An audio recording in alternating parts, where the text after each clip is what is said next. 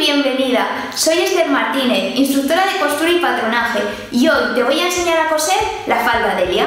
La falda Delia es una falda cruzada, también conocida por su diseño como falda tulipan. Su largo es midi y cuenta con un drapeado en uno de los costados. Es asimétrica, ya que los pliegues del drapeado solo se encuentran en el costado derecho de la falda. Un diseño elegante y actual que te permite combinarla tanto con crop tops como el top Deméter, que es el que llevo hoy puesto, o con blusas, bodys. Las posibilidades son enormes. Todos los detalles sobre materiales, tallaje, corte y demás especificaciones las vas a encontrar en el PDF de instrucciones junto con los diferentes tamaños de impresión del patrón A4, A3 y carta Estados Unidos. Te dejo el enlace para que puedas adquirir tu patrón de la falda Delia en la cajita de descripción de este vídeo. Y ahora vamos a pasar un buen rato juntas. ¡Vamos a coser!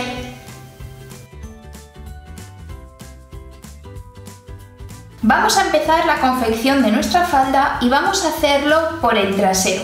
Vamos a coser las pinzas de nuestra falda y para ello vamos a localizar el vértice de nuestra pinza y los dos piquetes superiores que marcan el ancho de la misma. Voy a quitar este alfiler porque nos molesta para verlo y lo que vamos a hacer es unir el vértice de la pinza, en este caso mi talla es la S, vosotras localizáis la talla que habéis recortado para el patrón y pasamos a dibujarla. Con ayuda de una regla la dibujamos. Esta misma marca que acabamos de hacer la vamos a pasar a nuestro tejido. Para ello vamos a insertar en el vértice que tenemos marcado con un cuadradito un alfiler y vamos a dibujarla. Lo primero va a ser en el otro lado. Como veis, aquí tengo el alfiler. Lo dibujaremos con un rotulador especial para tela borrable. Y ahora voy a quitar unos alfileres que sujetan el patrón, voy a levantar el mismo. Como siempre os digo, procurar imprimir los patrones en folios que se puedan reutilizar o lo que yo llamo papel en sucio, papel limpio en una cara que no vamos a utilizar y está utilizado en la otra. Así le damos un doble fin. Muy bien, marcados esos dos puntos, podemos pasar a dibujar la pinza. Voy a pasar a dibujarla de la misma forma que he hecho en el patrón.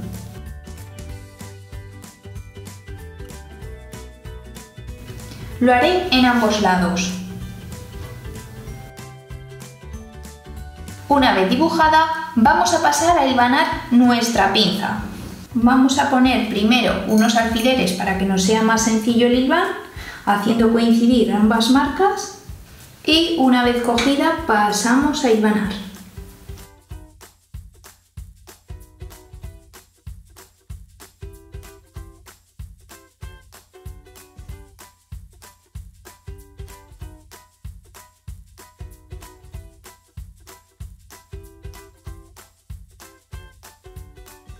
Una vez hilvanada nuestra pinza, pasaremos a coserla con la máquina de coser. Esto mismo que acabamos de hacer con las pinzas de trasero, lo vamos a replicar en la pieza del patrón delantero que tiene las pinzas. Cosidas las pinzas, pasaremos a remallar el centro trasero.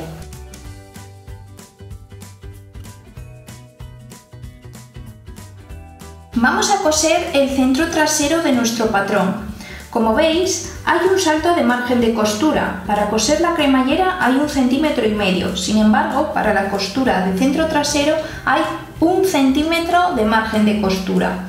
Es entonces que vamos a coser a partir de este salto hasta el bajo, procurando alinear perfectamente los centros traseros y el bajo, haciendo que coincida.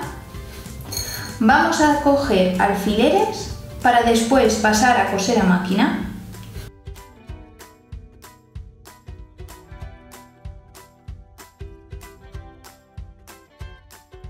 Coseremos a 1 centímetro del margen. Este patrón tiene 1 centímetro de costura incluido en el centro trasero.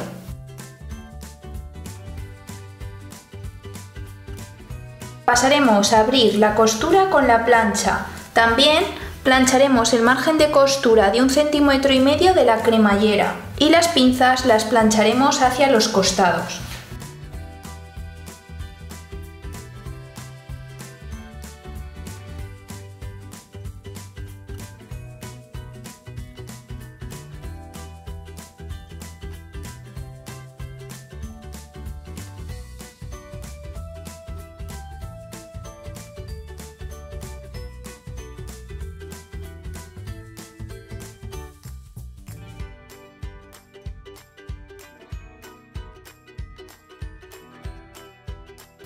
En esta ocasión voy a coser la cremallera de la falda de una forma diferente para que veas que hay distintas técnicas geniales y muy útiles que puedes aplicar al coser tus prendas de ropa con cremallera. La técnica que voy a utilizar la puedes encontrar en el capítulo 9 de la Cremallipedia y se llama cremallera oculta con tapetas. Voy a utilizar una cremallera normal y comprobarás cómo se integra a la perfección en el diseño. Varios son los motivos para utilizar esta técnica. 1. No necesitas disponer de una cremallera invisible. 2. Es fácil de aplicar. 3. Aplicar diferentes técnicas de costura desarrolla tu habilidad de confección. Te reta a conseguir nuevos objetivos y hace que despierte tu interés en conocer cosas nuevas, así como tu creatividad. Recuerda, el saber es poder. Además, puedes adquirir la Cremallipedia con el descuento que encontrarás en el PDF de instrucciones. Te dejo el enlace en la cajita de descripción de este vídeo. Este es el resultado de la cremallera siguiendo el paso a paso que te explico en la Cremallipedia.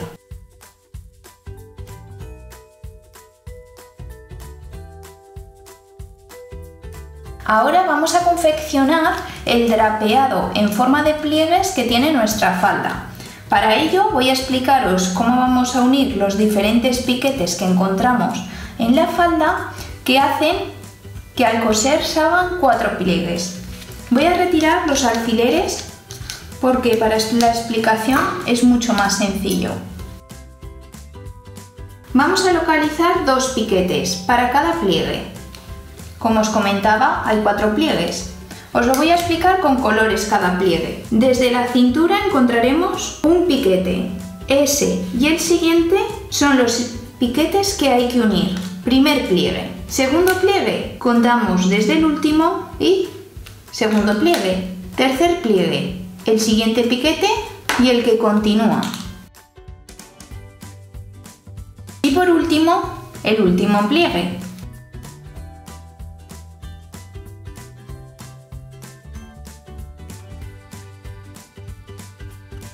Creo que visto de esta forma es más visual. Es entonces que ahora, teniendo en cuenta y entendiendo para qué sirven los piquetes y los colores, este piquete morado irá con el siguiente piquete morado enfrentado, así con los amarillos. El verde con el verde y el rosa con el rosa. De esta forma, al unir nuestra pieza y los piquetes o cortes que hemos hecho en ella, nos saldrá el pliegue. Voy a retirar el resto de alfileres de nuestro patrón y lo vamos a ver mucho mejor. Ahora que tenemos localizadas las marcas, podemos retirar nuestro patrón. Vamos a enfrentar los diferentes piquetes. Vamos a empezar por el morado, el primer pliegue. Vamos a juntar nuestro corte con el siguiente corte. Lo enfrentamos y ponemos un alfiler. Primer pliegue. Localizamos los siguientes otros 2 cortes, el amarillo en este caso. Los enfrentamos aquí los cortes como se pueden ver y ponemos un alfiler. El siguiente igual, que sería el verde. Localizamos el corte y enfrentamos.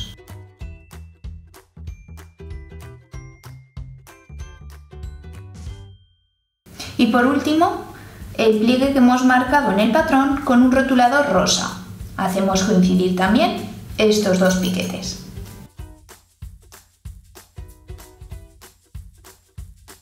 Ahora ya lo tenemos enfrentado, no necesitamos nuestro patrón, así que lo retiramos. Ahora que lo tenemos enfrentado ya podemos ver el efecto de nuestro drapeado. Voy a hacer una costura en este pliegue de 5 centímetros, de 5 o 7 centímetros. De esta forma, partiendo de nuestro piquete que hemos enfrentado, vamos a coser 5 o 7 centímetros y lo vamos a hacer en todos los pliegues. Lo hacemos por el revés y cosemos 5 centímetros. Si os sentís más seguras, también podéis hilvanarlo. Esta costura para sujetar el pliegue la haremos en recto desde nuestros piquetes que acabamos de enfrentar. Esa será nuestra referencia.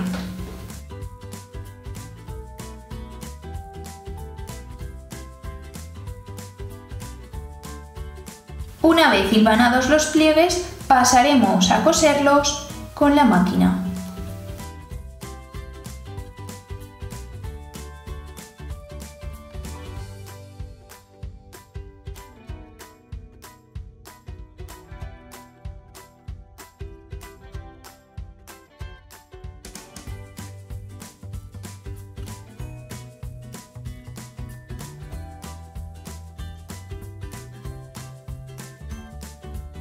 Ya tenemos los pliegues cosidos y ahora debes elegir el diseño que más te gusta. Y con el diseño que más te gusta me refiero a la dirección de los pliegues. Vamos a pensar por el principio. Los pliegues los podemos llevar hacia arriba o hacia abajo. Veréis que si lo llevamos hacia arriba sobra un poquito de tejido, pero eso es lo de menos. Si llevamos nuestro pliegue hacia abajo, vamos a sujetar los 4 con unos alfileres .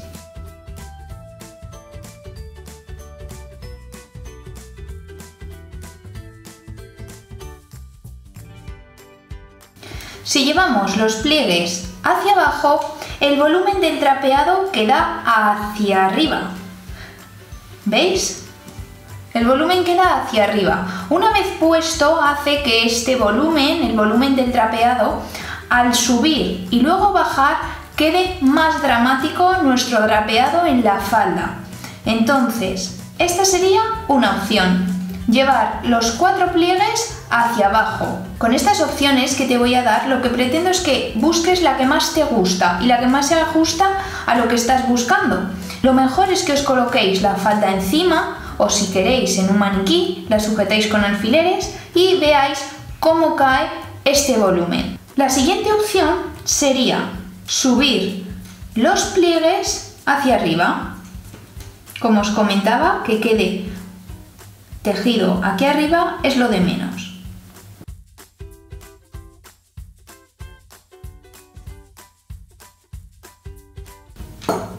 De esta forma, al contrario que el anterior, el pliegue queda hacia abajo. Esto lo que hace es que el drapeado, al caer, quede mucho más natural. Pero voy a daros una más, y es dejar 2 de los pliegues hacia abajo y 2 hacia arriba.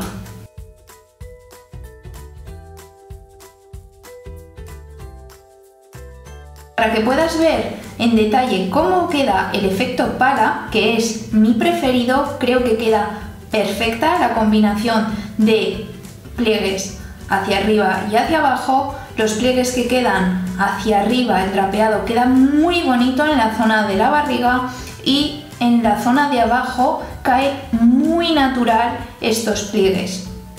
Por eso es mi opción favorita y quiero enseñarte cómo queda.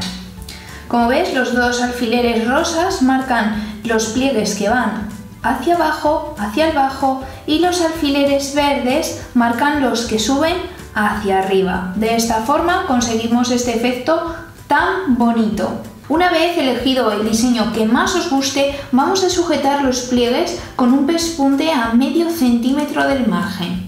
Este pespunte nos va a ayudar a la hora de montar nuestra falda y es un pespunte que no se va a ver en el exterior. Vamos ahora a comenzar el montaje de nuestra falda. Para ello, yo ya tengo enfrentado el derecho de nuestra falda trasero y delantero de pliegues. Vamos a hacerlos enfrentar. y encima vamos a colocar el otro delantero que tiene las pinzas, tal que así. Vamos a coser 30 centímetros del bajo. Primero vamos a hacerlos coincidir con unos alfileres. 30 centímetros es una medida orientativa.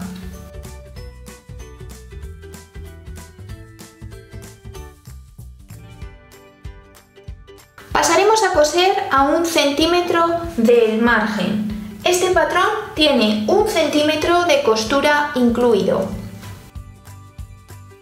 Una vez cosido, vamos a pasar un remallado juntando ambas costuras en estos 30 centímetros que hemos cosido. Vamos a hacer el dobladillo de la falda. Va a ser un dobladillo finito de 0,5 más 0,5. Va a ser un dobladillo continuo y es por eso que hemos unido esta parte de los costados de la falda de delantero, la que tiene los pliegues, el trasero, y continuaremos por la falda de delantero que tiene las pinzas. Tiene que ser un dobladillo finito porque hay una curva muy pronunciada. Un dobladillo mayor haría que se formasen aguas y pliegues y no quedase bonito. Vamos a hilvanarlo y para ello vamos a comenzar desde la esquina de una de las curvas de nuestra falda de delantero. Primero voy a coger el dobladillo con alfileres y después pasaré a hilvanarlo para coserlo a máquina.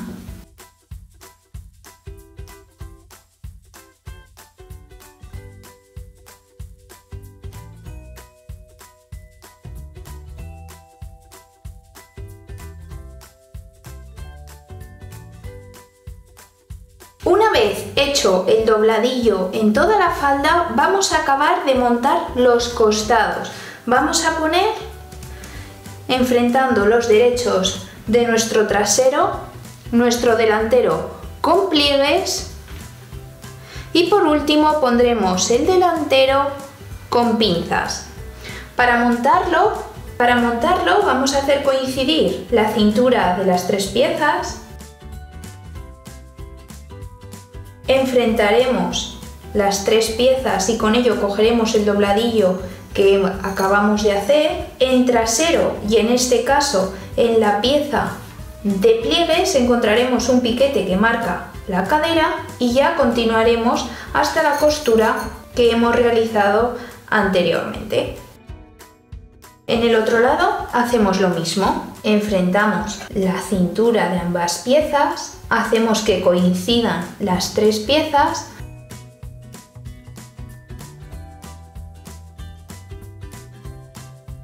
encontraremos el piquete de cadera en nuestra pieza de delantero con pinzas y trasero, lo hacemos coincidir.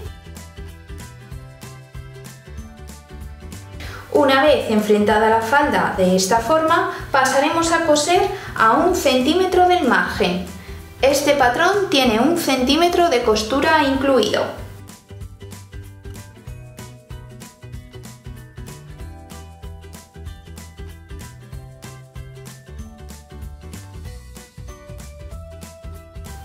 Una vez cosido, pasaremos un remallado con la overlock. Vamos a preparar las vistas. Para ello vamos a empezar entretelándolas. Como podéis ver en el patrón indica que hay que cortar las piezas en tejido y en entretela.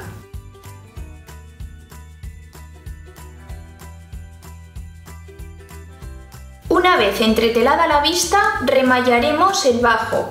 Si no tenéis remalladora, no pasa nada. Puedes hacer un zigzag con la máquina de coser. Si tienes una etiqueta con tu nombre o marca, ahora es un buen momento de coserla a la vista trasera.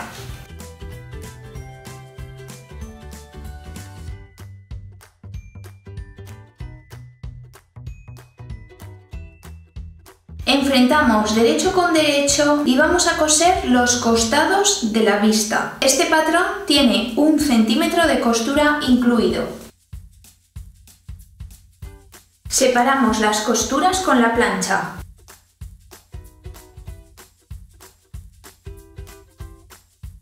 Tenemos ya la vista preparada, así que vamos a enfrentarla directamente a nuestra falda.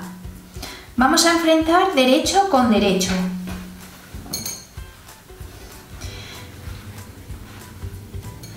Veremos que en los patrones de delantero encontramos un piquete justo en el centro de la falda. Este vamos a hacerlo coincidir y debemos marcar un piquete en el centro también de nuestra vista. Lo marcaremos con un corte. Enfrentaremos los 3 piquetes.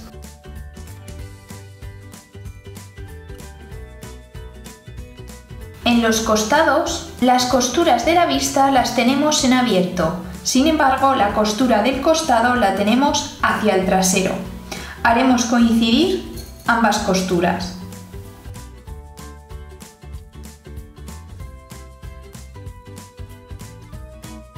En el otro lado hacemos lo mismo.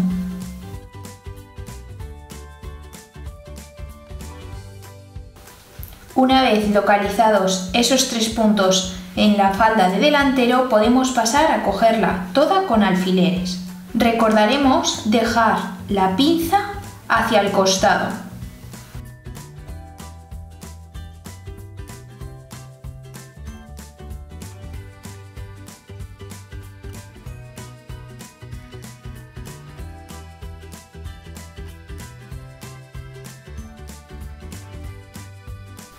Una vez sujetada la vista de delantero, pasaremos a la vista de trasero. En el trasero colocaremos la vista de igual forma, enfrentaremos derecho con derecho y llevaremos la pinza hacia el costado. La sujetaremos con un alfiler y dejaremos el margen de costura sobrante de la vista suelto. Coseremos así. Esto es importante para después darle bien la vuelta. En el otro lado replicamos lo mismo. Llevamos la pinza hacia el costado, la sujetamos con un alfiler y el 1,5 centímetros que nos queda de margen de costura de la vista lo dejamos suelto. Una vez sujetados esos puntos, pasaremos a poner alfileres a lo largo de toda la costura. Pasaremos a coser a 1 centímetro del margen. Este patrón tiene 1 centímetro de costura incluido.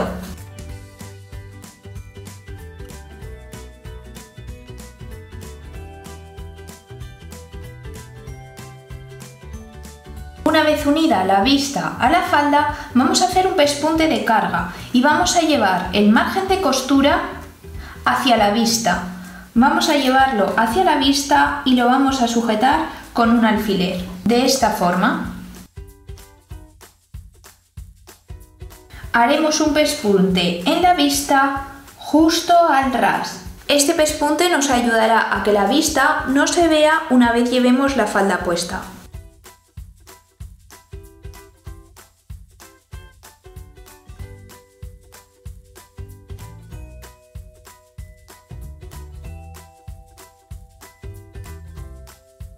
Y por último vamos a hacer unos pespuntes a mano para sujetar la vista. En el primer caso vamos a doblar la vista, el sobrante de margen de costura que nos había quedado en la parte trasera y vamos a doblarlo hacia adentro, de esta forma.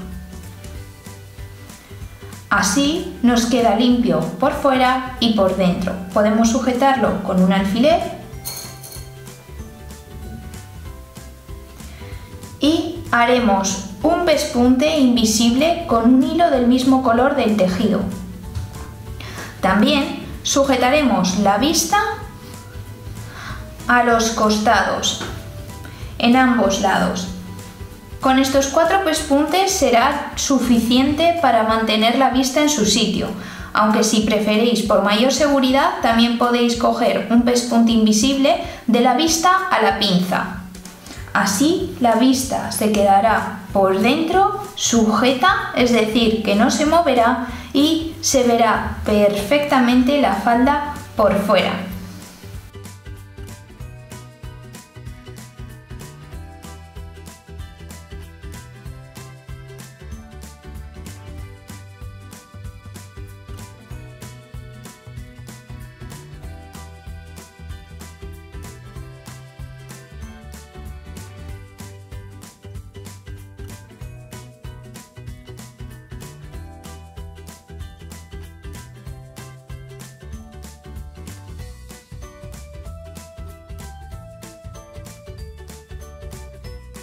Una vez hechos estos pespuntes a mano, ya estaría acabada nuestra falda Delia.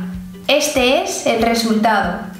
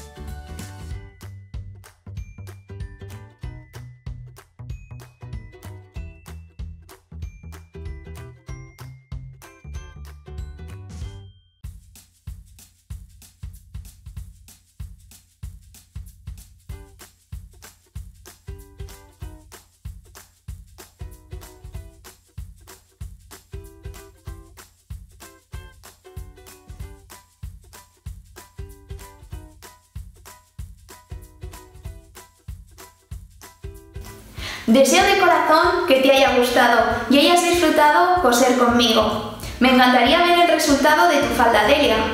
Nos vemos en el siguiente patrón Looks and DIY.